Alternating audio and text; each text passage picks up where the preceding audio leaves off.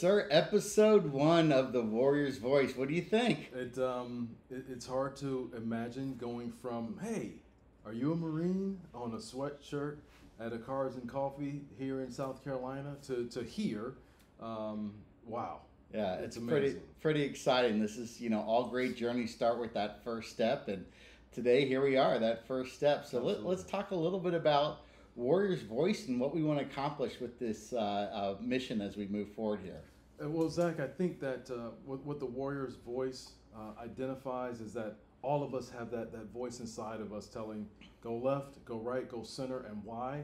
And whether it's the struggling mom is working 2 jobs to keep food on the table, whether it's an entrepreneur, whether it's an active duty service member, reserve or retired, we all have those challenges, those crucibles, which is a test, an extreme test, where we go in one side one way and come out the other end completely transformed. I agree, and I think that's the exciting thing that we're going to be able to unpack over the next several episodes here, is look at what makes a warrior a warrior. What is the voice that they have all inside of each other? And it's interesting because when we think of a warrior, we think of the knight in shining armor, the Spartan, or the Marine, or the SEAL.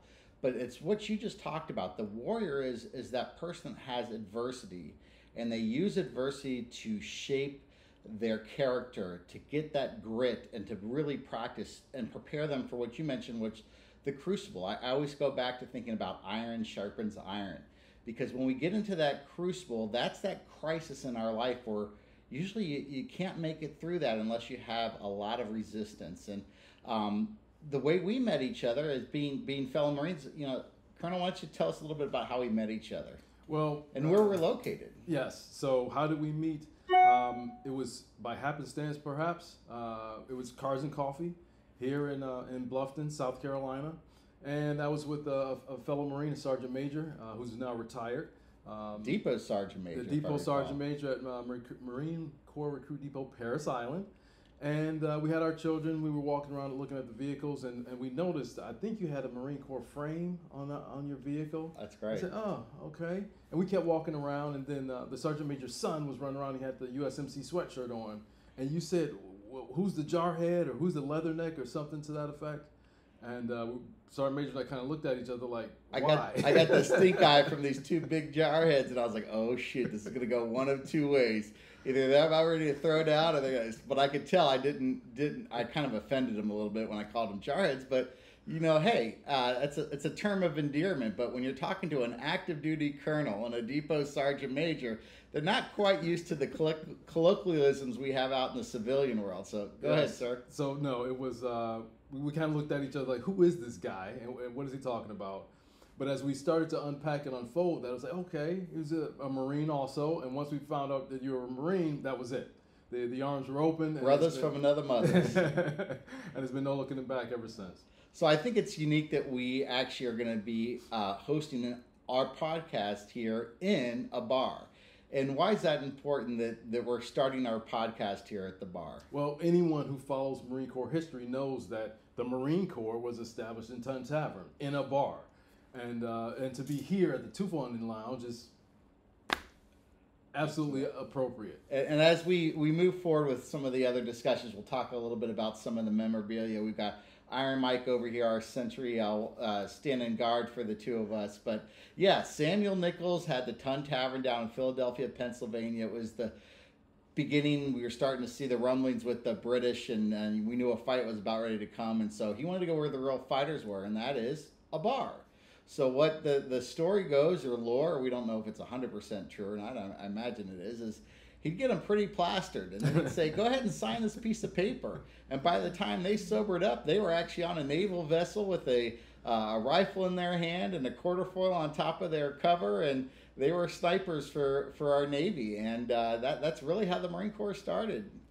And there's been no looking back ever since. No looking back. The finest fighting force ever put together. And so here we are here at the Teufelhunden Tavern. The goal of the tavern here is to create a World War I speakeasy. And we'll talk a little bit more about the importance of World War I. But as you look around the room, you're going to see original World War I recruiting posters. We have a reproduction behind me of the Teufelhunden fountain, the Devil Dog fountain. We've got quite a few different covers over here off of my left shoulder, ranging from a World War One era dress blues cover, a actual combat helmet, and then down to the campaign cover that you see quite a lot where you go every day. Every day aboard Parris Island, where we make Marines. That is our mission.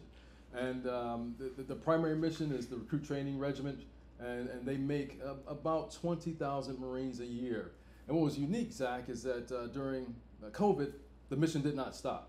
We didn't take a knee, we didn't pause, but we continued to safely transport poolies from a staging area, safe, clean, ready to train, to the yellow footprints at Parris Island. So let's talk about that for a second, because I think that could be our first opportunity to talk about the warrior's voice and more importantly, the warrior's journey, because every show we're going to do moving forward, we're going to talk about that warrior journey. And the warrior journey is basically three parts. The first part is resistance, conflict, adversity. Again, that iron sharpening iron, getting us ready for that fight. The second part is the crucible. Now, in that crucible, you have the abyss at the bottom of the crucible. The abyss stands for failure, and it stands for giving up. It stands for one thing that the Marines cannot stand more than anything else, and that's not accomplishing our mission. That is, without question, it's drilled in us from day one at both OCS and at MCRD, is mission accomplishment before troop welfare. So when you're in that crucible, that's that crisis of your life, and you've got to transform and get through that. And in order to get through that crucible, you have to transform and change. Something has to happen, because otherwise you're going to get right back to that same place. And then once you make it through your crucible, and again, that crucible could be a bad relationship, it could be a drug or alcohol problem. In my case, it was my business potentially going bankrupt. In your case, it was you could have been the first H&S battalion commander, regimental commander in the history of the Marine Corps to not make missions. That ain't going to happen, is it, sir? So I never framed it quite that way. There was a lot of pressure in the sense that the mission must continue. So a little bit of the backstory, COVID was already in full force before I took the reins at H&S Battalion, Headquarters and Service Battalion. And the police had just departed from a tent city. Out in the Weapons Field Training Battalion area, there were several tents set up with about 25 police per. And what the previous commander quickly realized is that if Poolee Zach is infected, 25 other poolies are infected as well. So we had to cease fire, take a knee, assess, and shift operations to the Citadel. Aboard the Citadel, we had the whole campus. And where's the Citadel located? Just about 45 miles north of Parris Island. Okay. Tremendous campus. And I checked in, took the reins, and my counterpart took me up to the Citadel, and I saw the operation taking place. At the same time, the vaccination testing was taking place. So poolies could volunteer to have their blood drawn and see how COVID is affecting them while they're going through the process of boot camp.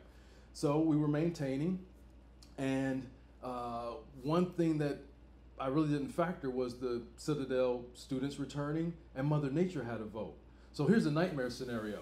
I have about 1,300 poolies at the Citadel. I have my battalion at Parris Island, the Marine sailors and civilians, and a hurricane rolls in.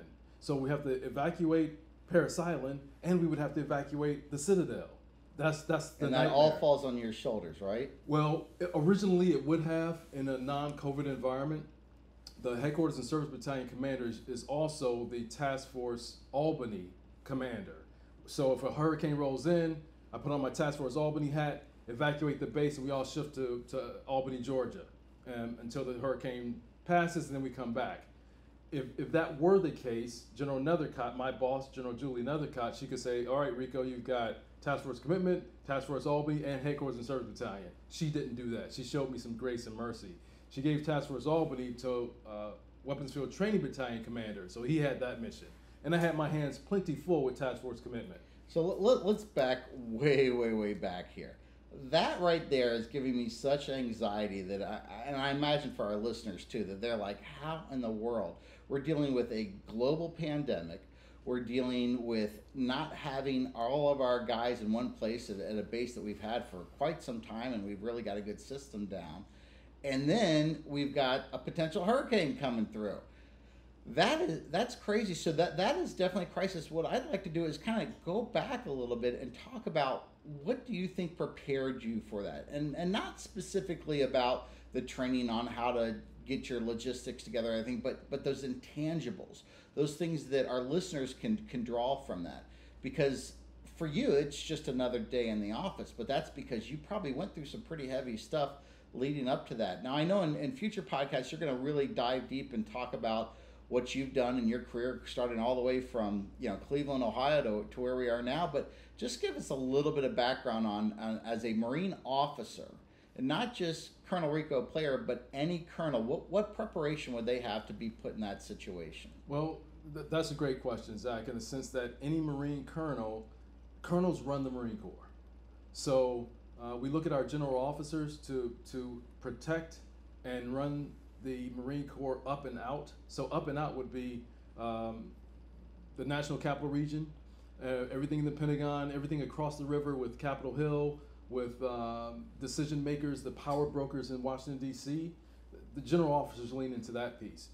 Colonels, when you're a colonel, so I've been doing public affairs for a long time. So that's my specialty. So you have infantry, artillery, aviation, ground, logistics, whatever that is. If you've been doing that your entire career, you say at a colonel 18 to 20 years or so, at 20 to 25 years, your designation changes. So you're 80-41, 80-40.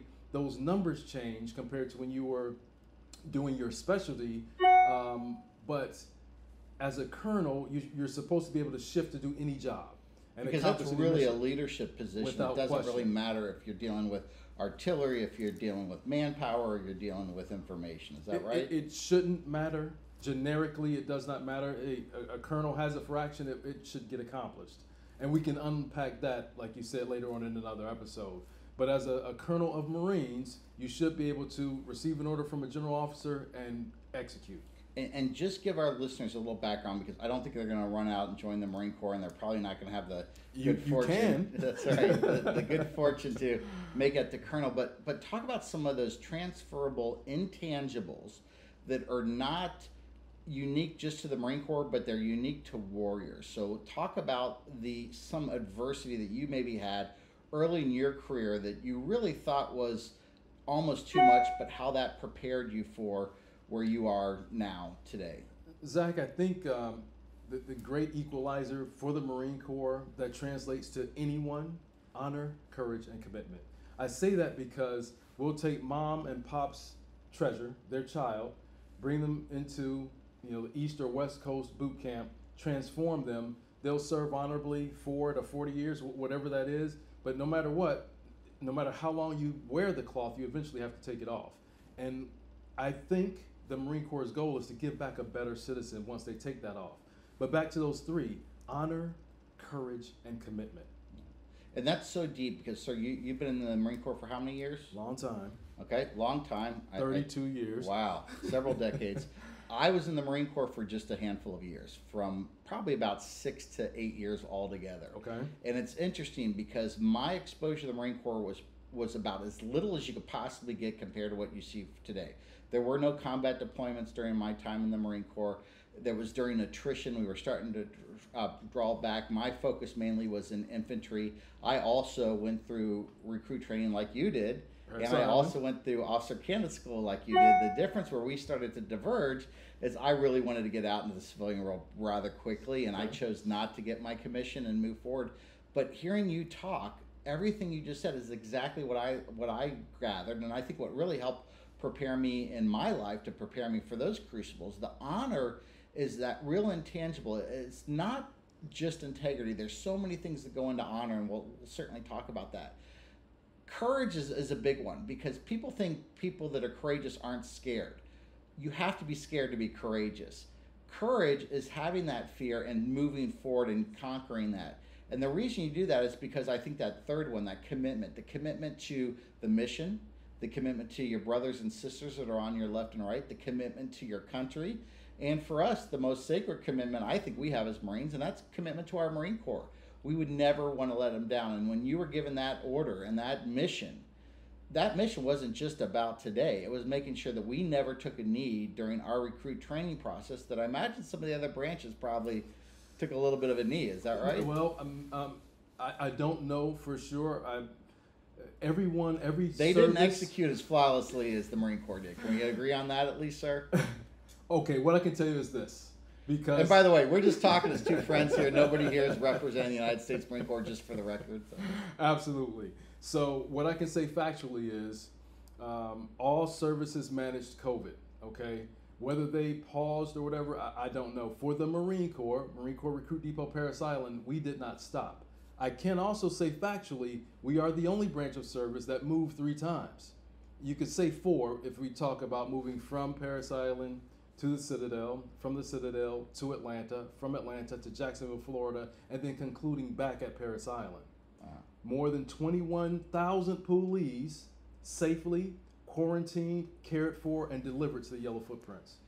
That's amazing. I know our motto in the Marine Corps is Semper Fidelis, but always it really is Semper Gumby. Always flexible. You know, we've got to learn to improvise, overcome, adapt, and everything. Absolutely. So, sir, one of the things I think that really connected us, obviously, as soon as we met each other, we knew that we had that special bond, as we do with all Marines, no matter what color, what background, what station they are in life. A Marine is a Marine, and we're brothers together.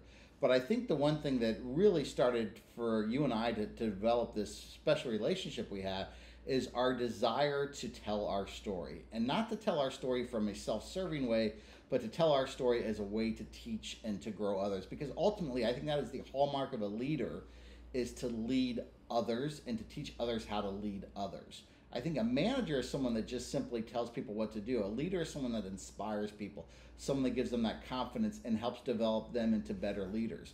And the one thing I think that's so exciting is you just had a book that came out, didn't you? Yes. Do you have a copy of it anywhere? I think it's right over there. Absolutely. All right. So off the record, off the record, there's a whole lot we can unpack there. And we're going to have several episodes just about the book specifically. But without question. But you talk about a leader and a manager, okay? You talk about leading from the front. Do you lead from the middle or do you lead from the rear?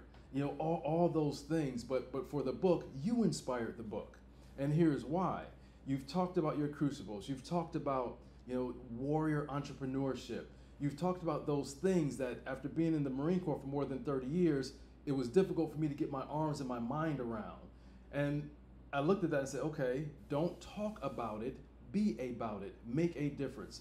General Neller, I was his public affairs officer at Marine Forces Command in Norfolk, Virginia. General Neller was... He was the Commandant of the Marine Corps. And explain what the Commandant is. So the Commandant is the senior officer in the Marine Corps. On the Joint Chiefs of Staff, he's the Secretary for the Marine Corps, who reports to the chairman and, of course, the National Security Advisor and the President of the United States. And for Marines, the Commandant almost takes on almost a godly-like image. It's a lot more than just being the senior officer. It's something pretty special. Absolutely. And at that time, General Neller was a lieutenant general, and I was a lieutenant colonel.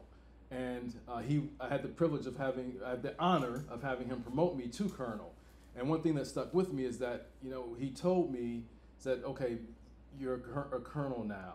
Use the wings to shield and guard and lift up others. As you continue your journey, use the eagles to do something, to make a difference. And that stuck with me, especially as a public affairs officer. We're more often than not the junior person at the table, and we get our recommendations. We provide recommendations. We don't normally provide a knife hand and execute something. So that's what Off the Record was about. It was the things that I looked at that said, how can I help those junior public affairs officers coming behind me? And like you said, we'll unpack that in another episode. Gotcha. And it's interesting because you're still in the fight. You're entering your 3rd decade in the Marine Corps. I've been out for a long time. You can obviously tell by the way that we're shaped here.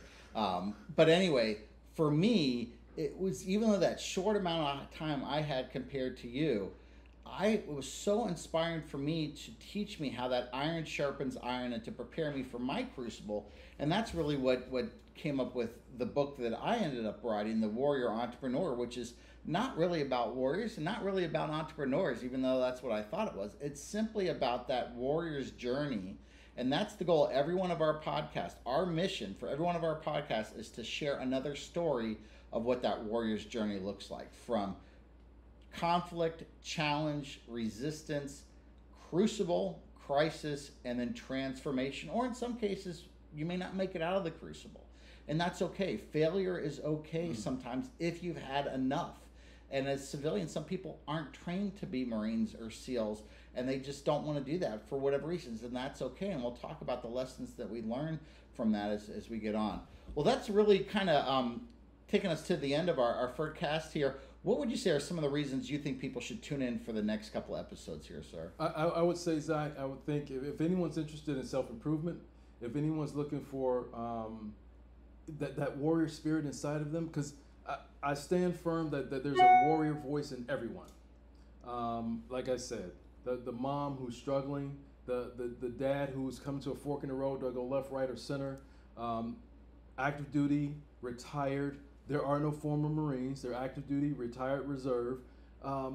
Everyone, regardless of service, regardless of challenges, there's a warrior voice inside of them telling them the right thing to do. Whether they listen to it or not, that's on them. And our job here is to tell other people's and let their warrior voice come through. Without question. We want to teach you as your listeners here how to find your warrior voice, because it's in every one of us. Now, the warrior's journey is a tough journey, and not everyone is cut out to be a journey, nor should everybody be a warrior. But if it's in there, we're going to show you through the stories and the things that we're going to talk about as how you're going to be able to find that. Without question. So as we come to the end, one thing we'd like to do, and we're continuing to do here, is we'd like to dedicate every one of these episodes to a fallen warrior. Sir, would you mind taking the honor of dedicating our very first show to a warrior that you actually served with? Without question. And she's in my book as well. And that is Major Megan McClung. And I'll read it. Major Megan McClung, a media officer with 1 MEF Forward, that's Marine Expeditionary Force Forward. She gave it all. She was the first female Marine Corps officer killed in Operation Iraqi Freedom. Her drive, energy, enthusiasm, leadership, and motivation remains a driving force in Marine Corps public affairs today. She dedicated her life to telling the Marine Corps story and making a difference in the lives of every Marine, sailor, civilian, and journalist she worked with. Megan, Semper Fidelis. Semper Fidelis.